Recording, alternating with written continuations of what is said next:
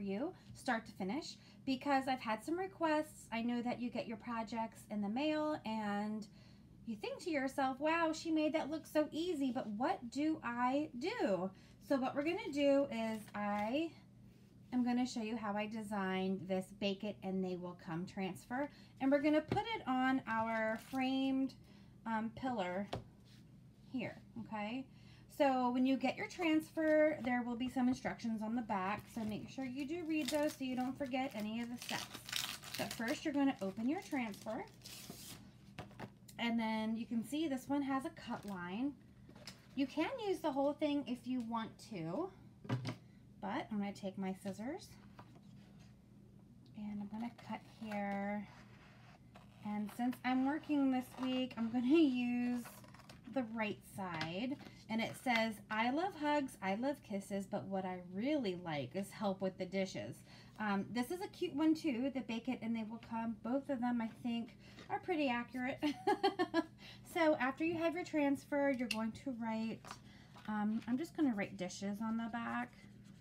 This makes for easy cleanup, and make sure that you have the correct backing on there. I'm going to peel my transfer off of the backing and stick it onto a fuzzing cloth.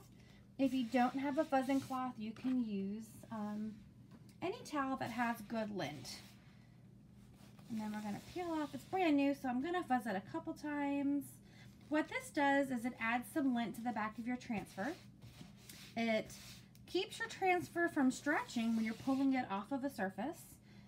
Because remember, this is a silkscreen reusable transfer, and it's going to protect your surface as well. If it's too sticky, you might see on some non-chalk Couture surfaces that the chalk backing might actually pull up with your transfer. So we just want this to be a lot less sticky, and it really helps if you're layering different colors. This had a lot of lint on the back. Just want to make sure none of that lint is in our screen. And now we're going to place this on our, make sure I'm doing the right side up. Yeah, you want to be very careful not to stick the sticky to the sticky also. Just going to place this where I want it. Let's see how this looks. And then you want to smooth your transfer down. You do not want any air bubbles. I like to say bubble is trouble. Okay, so that's on there nice and good. Next is your chalk paste. I am using bright white, and you want to stir your chalk paste before you use it. You may notice any color settling with some of your darker colors, and then you want to make sure that your consistency is that of sour cream or yogurt. Okay, if it's any thicker, you want to use some distilled water and give it a little spritz and then stir again. Okay, you don't want to use tap water because there have been some reports of people finding mold in their jars. Who knows what is in our water, right? So that's a nice stir. We have a good consistency, and you can either take your squeegee and dip it right into your jar, or you can use your little stir stick and just apply some of the chalk paste on your transfer. Remember, a little bit does go a long way, and then we're going to take our squeegee and we're just going to drag this across. You should be able to see the transfer that you're designing underneath your chalk paste. If you can't, you're doing too thick of a layer. Now, a really thick layer of chalk paste may cause your screens to get clogged up. So when you take off your transfer, you're not going to have a good design. And if you're layering, it will cause it to peel up as well. I got one little spot there that I missed. There we go. So as you can see, all of the excess that we're taking off, we're going to put right back into the jar. Now you do want to remove your transfer before it dries, or the paste will be stuck in the little silk screen instead of your surface, okay? You want to not pull out a diagonal, but up and down or side to side. And then I'm just going to take this off. Oh my gosh, this is adorable. This is adorable. And then I have a water bath here, and I'm going to put my transfer right there for a second while I ooh and ah over what I just did. So this is the stand for our base, and there's a hole. You can either do it landscape or portrait.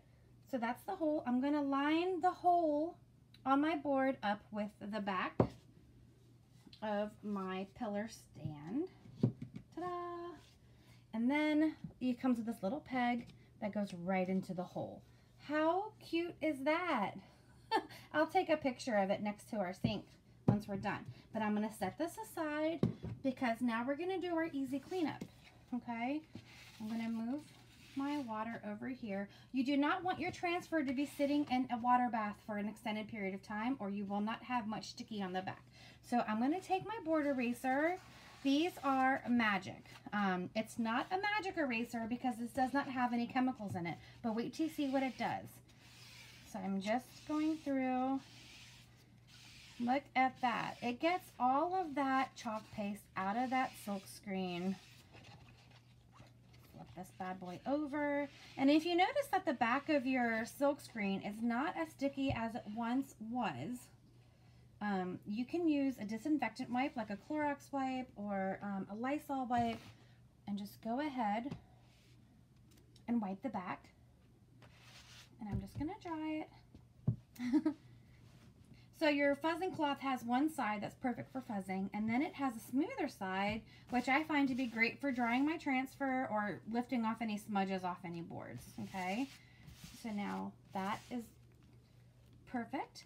You always want to dry your transfer sticky side up. You don't want to make the mistake that I made with my mini camper. Look how sticky this already is. I can't even see how sticky that is. And I laid the camper sticky side down and walked away. And by the time I realized what I did and I came back, my transfer had completely stuck to the counter and I had to throw it away. Parts of it was all stuck on my counter and I had to chip it off. Okay, so then we have our backing that we wrote the back of. I'm just going to put it on. Now the transfer is ready to go again. Wasn't that simple? And I'll take a picture of the finished product at the sink. And if you have any questions, let me know. But that is how easy and simple it is to do your Chalk Couture project. Happy chalking!